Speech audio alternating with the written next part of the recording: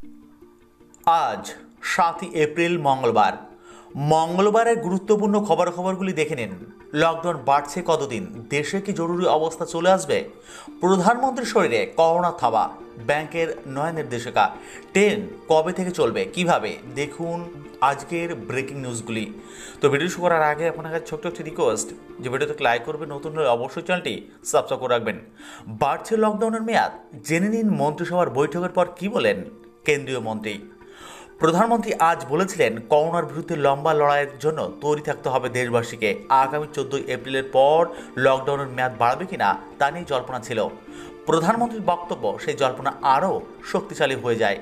সোমবার কেন্দ্রীয় মন্ত্রিসভার সদস্যদের সঙ্গে করোনা নিয়ে ভিডিও কনফারেন্স করেন প্রধানমন্ত্রী নরেন্দ্র মোদী। সেই বৈঠকে কী সিদ্ধান্ত হয় তা এখনও স্পষ্ট হয়নি। তবে সরকারের পক্ষ থেকে বলা হচ্ছে, দেশের মানুষের স্বার্থে লকডাউনের মেয়াদ বাড়ানোর সিদ্ধান্ত নিতে পারে। তা নেওয়া হলে ঠিক সময়ে তা জানিয়ে দেওয়া হবে।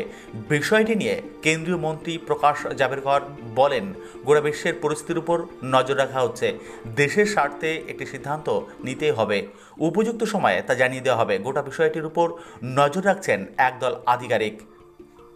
উল্লেখ্য, দেশের ৮০% করোনা রোগী দেশের ৬২টি জেলার।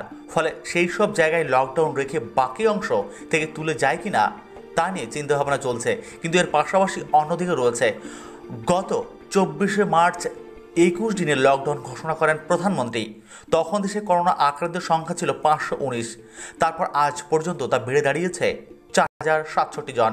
মৃতের সংখ্যা ১০০ নয়। এইরকম এক পরিস্থিতিতে কী সিদ্ধান্ত নেওয়া হবে তাই নিয়ে চিন্তাভাবনা চলছে সরকারের মধ্যে।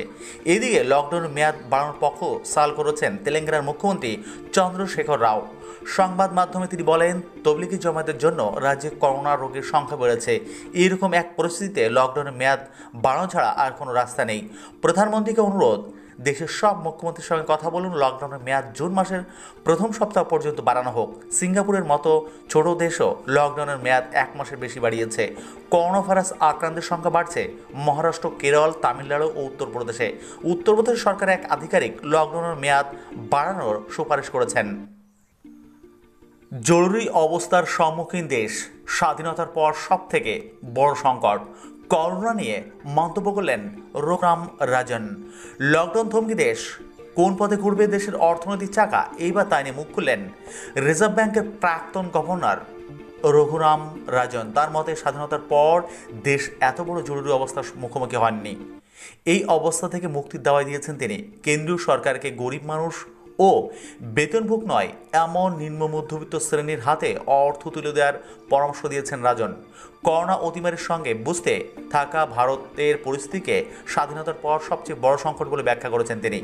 তার মতে, দেশ ব্যাপক রাজস্ব ঘাটতির পথে এগিয়ে চলছে। তাই এই সংকট থেকে বেরিয়ে আসার রাস্তা হিসাবে আমেরিকা, ইউরোপের মতো না হলেও গরিব মানুষের জন্য আরও বেশি টাকা খরচ করার পরামর্শ দিয়েছেন তিনি। সোশ্যাল মিডিয়ায় এক ব্লগে তিনি লিখেছেন, এমন পরিস্থিতিতে সরকার যদি প্রধানমন্ত্রী অফিস থেকে সব কিছু নিয়ন্ত্রণ করার উপর জোর দেন, যারা ইতিমধ্যে প্রচুর কাজের চাপে রয়েছেন তাদেরকে কাজে লাগানো হয়, তাহলে খুব কম কাজ হবে, অনেক দেরিতে হবে। রাজনের মতে, কেন্দ্র সরকারের উচিত এমন সময় কাজ করতে পারছে না এমন গরিব ও বেতনভোগ নয় এমন নিম্ন মধ্যবিত্ত শ্রেণীর পাশে দাঁড়ানো, যাতে তারা এই সময়ে লড়াই চালিয়ে যেতে পারে।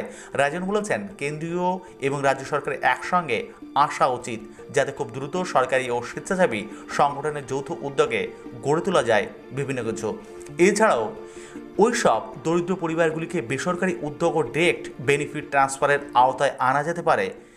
পরের কয়েক মাস চালিয়ে নিতে পারবেন এমন ব্যবস্থা করা। তার মতে, এই রাস্তায় না হাঁটলে তার ফল যে কি হতে পারে তা পরিযায়ী শ্রমিকদের ঘটনাতে দেখতে পাওয়া যাচ্ছে। যদি মানুষ অন্য কোনোভাবে বেঁচে থাকতে না পারে, তাহলে লকডাউন ভেঙে কাজকর্ম শুরু করতে আরম্ভ করবে, আর তা একটা বিপর্যয় ঘটতে পারে দেশের মুখে। করোনা আক্রান্ত ব্রিটিশ প্রধানমন্ত্রী বরিস জনসন আইসিইউতে পাঠানো হয়েছে। করোনা ভাইরাস আক্রান্ত ব্রিটিশ প্রধানমন্ত্রী বরিস জনসন হাসপাতালের আইসিইউতে স্থানান্তরিত করা হলো। দিন সাথে আগে ব্রিটিশ প্রধানমন্ত্রী বরিস জনসন নিজেই এক ভিডিও বার্তায় জানিয়েছিলেন যে তার শরীরে করোনা ভাইরাসের সংক্রমণ ধরা পড়েছে। যদিও তখন পর্যন্ত উপসর্গ ছিল মৃদু, তারপর থেকে বাড়িতে আইসোলেশনে ছিলেন তিনি। কিন্তু উপসর্গ তীব্র হয় গতকাল তাকে হাসপাতালে ভর্তি করা হয়। সোমবার রাতে সংবাদ সংস্থা জানিয়েছে, ব্রিটিশ প্রধানমন্ত্রীর শরীরে অবস্থা নিয়ে চিকিৎসকদের মধ্যে উদ্বেগ বেড়েছে, তাই তাকে আইসিইউতে স্থানান্তরিত করা হচ্ছে। ব্রিটিশ প্রধানমন্ত্রীর সরকারি বাসভবন 10 নম্বর ডাইনিং স্ট্রিটের এক মুখপাত্র জানিয়েছেন, রবিবার থেকে লন্ডনের সেন্ট থমাস হাসপাতালে ভর্তি রয়েছেন প্রধানমন্ত্রী, কারণ শরীরে ভালো রকম উপসর্গ ছিল না। কিন্তু আজ দুপুর পর থেকে তার শরীরের অবস্থার অবনতি হচ্ছে, সেই কারণে তাকে হাসপাতালের আইসিইউতে ভর্তি করা হচ্ছে। প্রধানমন্ত্রীর সচিবালয়ের তরফ থেকে বলা হচ্ছে, প্রধানমন্ত্রীর পরিবর্তে বিদেশমন্ত্রী ডমিনিক বার প্রয়োজন অনুযায়ী সরকারের নেতৃত্ব দেবেন। গত 27 মার্চ প্রথম জানা যায় ব্রিটেনের প্রধানমন্ত্রী করোনা আক্রান্ত। প্রথম তিনি নিজেই ভিডিও বার্তায় জানান এই কোভিডে আক্রান্ত হয়েছেন তিনি। আইসোলেশনে চলে যান জনসন। তবে গত বৃহস্পতিবার তাকে 10 নম্বর ডাইনিং স্ট্রিটের বাসভবন থেকে NHS এর স্বাস্থ্যকর্মীদের প্রশংসা করতে দেখা যায় এক ভিডিওতে। তারপর শুক্রবার ভিডিও কনফারেন্সের মাধ্যমে করোনা নিয়ে এক সরকারি বৈঠক করতে তাকে দেখা যায়। শুক্রবার এক টুইটারে ভিডিওতে ব্রিটিশ প্রধানমন্ত্রী বলেন, করোনা যেসব লক্ষণ সাধারণত দেখা যায় সেগুলি তার অল্প পরিমাণে আছে, কিন্তু রবিবারও তার জ্বর না কমায় জনসনকে লন্ডনের এক হাসপাতালে ভর্তি করা হয়। লকডাউনে একটা ফোন কল মাত্র দূরে বন্ধন ব্যাংক। EMI থেকে রিজার্ভ ব্যাংকের নির্দেশিকা টেলিফোনে জেনে নিন গ্রাহকরা। দেশ জুড়ে লকডাউনের ফলে বহু গ্রাহকই এখন ব্যাংকে যেতে পারছেন না। ফলে বাড়ি, গাড়ি, ব্যক্তিগত ঋণের সমস্ত কিস্তি তথা EMI থেকে শুরু করে ব্যাংকিং পরিষেবা সংক্রান্ত তথ্যের ব্যাপারে অনেকে বিভ্রান্ত। সোমবার বন্ধন ব্যাংক কর্তৃপক্ষ জানিয়েছে, তাদের গ্রাহকদের সুবিধার কথা মাথায় রেখে টেলিফোনে সমস্ত রকম কাউন্সেলিং তথা তথ্য সরবরাহ ব্যবস্থা করছে তারা। বস্তুত করোনা অভিজ্ঞতাতে এখন বেসামাল অর্থনীতি। এই পরিস্থিতিতে সাধারণ মানুষকে কিছুটা সুরাহা দিতে এবং ব্যবসায় কার্যকরী মূলধন খাতে যোগান অব্যাহত রাখতে সম্প্রতি রিজার্ভ ব্যাংক অফ ইন্ডিয়া বেশ কিছু পদক্ষেপ ঘোষণা করেছে। তার মধ্যে অন্যতম হলো সুনির্দিষ্ট মেয়াদের ঋণ তথা বাড়ি, গাড়ি, ব্যক্তিগত ঋণের ক্ষেত্রে 3 মাসের জন্য EMI দেওয়ার প্রক্রিয়া কিছুটা শিথিল করার ব্যবস্থা। তাৎপর্যপূর্ণভাবে ব্যাংক নির্বিশেষে গ্রাহকদের মধ্যে এই ব্যাপারে বেশি বিভ্রান্তি তৈরি হচ্ছে। অনেকে মনে করছেন, রিজার্ভ ব্যাংক যখন বলে দিয়েছে তখন আপাতত 3 মাস আর EMI কাটাতে হবে না, অথচ বাস্তব হলো রিজার্ভ ব্যাংকের এই নির্দেশিকার মধ্যে খুঁটিনাটি শর্ত রয়েছে। বহু গ্রাহক সে ব্যাপারে অবগত নন। বন্ধন ব্যাংক এদিন জানিয়ে দিয়েছে, তাদের গ্রাহকদের বিভ্রান্ত হওয়ার কোনো কারণ নেই। ব্যাংক তাদের পাশে রয়েছে মাত্র একটি ফোন কল দূরে। গ্রাহকরা তাদের ফোন করলেই রিজার্ভ ব্যাংক অফ ইন্ডিয়ার নির্দেশিকা সম্পর্কে তারা বিশদে জানতে পারবেন। রিজার্ভ ব্যাংকের নোটিশে যে 3 মাস ঋণের কিস্তি না দেওয়ার কথা বলা হচ্ছে, তার ফলে ঋণের মেয়াদ, সুদের পরিমাণের উপর যে কী প্রভাব পড়বে সেই বিষয়ে সম্পর্কে বিস্তারিতভাবে তারা গ্রাহকদের ফোনেই বুঝিয়ে দিচ্ছেন। 3 মাস কিস্তি না দিলেও যে ঋণ এর উপর সুদ ধার্য হতে থাকবে সেই কথাও ব্যাখ্যা করে দেওয়া হচ্ছে গ্রাহকদের। কোনো গ্রাহক যদি ঋণের কিস্তি 3 মাস পিছিয়ে দিতে আগ্রহী হন, তাহলে কিভাবে আবেদন করতে হবে তাও বুঝিয়ে দেওয়া হচ্ছে। এছাড়া করোনা ভাইরাস মোকাবেলা করার জন্য কিভাবে সরকারি সিদ্ধান্ত মেনে চলাফেরা করতে হবে ও স্বাস্থ্য সচেতন থাকতে হবে সে সম্পর্কে গ্রাহকদের বোঝাচ্ছে বন্ধন ব্যাংক। লকডাউনের পরে অনেক নিয়ম মেনে চলবে ট্রেন, সব রকম সুযোগ সুবিধা পাওয়া যাবে না এবার ট্রেনে। এখনও পর্যন্ত কেন্দ্র সরকারের যা ইঙ্গিত, তাতে লকডাউন দেশে পুরোপুরি উঠে যাওয়ার সম্ভাবনা খুবই কম। ইতিমধ্যে স্বাস্থ্য মন্ত্রক জানিয়েছে, করোনা ভাইরাস সংক্রমণ বেশি হওয়ার জন্য দেশে যে সমস্ত হটস্পট চিহ্নিত করা হচ্ছে সেই সব জায়গায় আরও 1 মাস সিল করে রাখা হবে। শুধু সেই সব জায়গায় নয়, লকডাউন উঠে যাওয়ার পরে খুব ভিড় হয় এমন জায়গাতে রেল চলাচল কিছু বিধিনিষেধ আরোপ করতে পারে। 15 এপ্রিল থেকে ট্রেন চালানোর প্রস্তুতি শুরু করে দিলেও এইসব ব্যাপারে এখনও চূড়ান্ত সিদ্ধান্ত নেয়নি রেল। কেন্দ্র সরকারের গ্রিন সিগন্যাল পাওয়ার পরেই পরিকল্পনা করবে রেল কর্তৃপক্ষ। রেলের অনেক কর্তাই বলছেন, যাত্রীদের মাস্ক পরা বাধ্যতামূলক করা থেকে আরোগ্য সেতু অ্যাপের মাধ্যমে শারীরিক পরীক্ষা করা হতে পারে।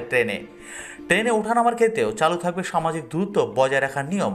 দেশ জুড়ে লকডাউন ঘোষণার সঙ্গে সঙ্গেই বন্ধ হয়ে যায় সব রকম ট্রেন পরিষেবা এবং লকডাউন উঠে গেলে কয়েকটি ধাপের রেল চলাচল স্বাভাবিক হবে বলে সংবাদ সংস্থা PTIকে জানিয়েছে এক রেলকর্তা।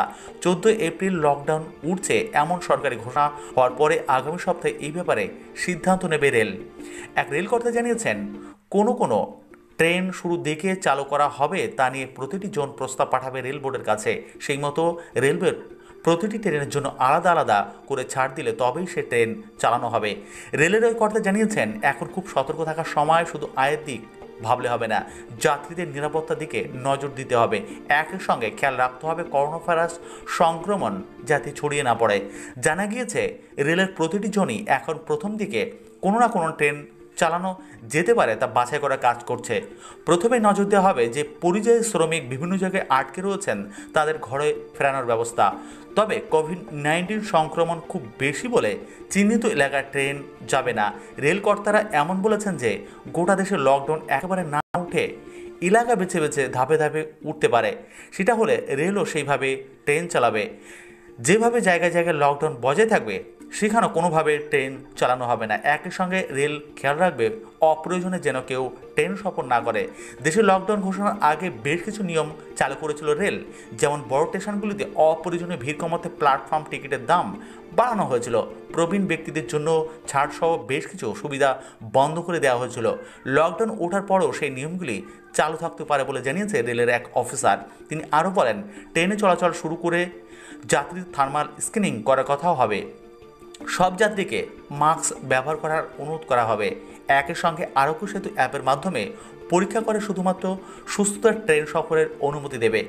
তবে রেলকে সবচেয়ে বেশি ভাবাচ্ছে বড় স্টেশনগুলিতে কীভাবে ভিড় সামলানো যেতে পারে তা নিয়ে তার পরিকল্পনা চলছে। এর পাশাপাশি অনেকদিন না চলা ট্রেনের বগি থেকে ইঞ্জিন পরীক্ষার কাজও ইতিমধ্যে শুরু হয়ে গেছে। ব্যাটারি চার্জ দেওয়া থেকে বায়ো টয়লেট পরিষ্কারের মতো কাজ শুরু হয়ে গেছে। রেলের দাবি, দেশের এই পরিস্থিতিতে ট্রেন চালানো এক বড় চ্যালেঞ্জ, তবে তার জন্য তৈরি ভারতীয় রেল। তো এটি ছিল কিন্তু সম্পূর্ণ রিপোর্টটি। ভিডিও ভালো লাগলে লাইক, কমেন্ট এবং শেয়ার করবেন এবং করোনা থেকে সাবধান থাকবেন, সুস্থ থাকবেন, ভালো থাকবেন। দেখা হবে পরবর্তী ভিডিওতে। ভিডিও দেখার জন্য অসংখ্য ধন্যবাদ।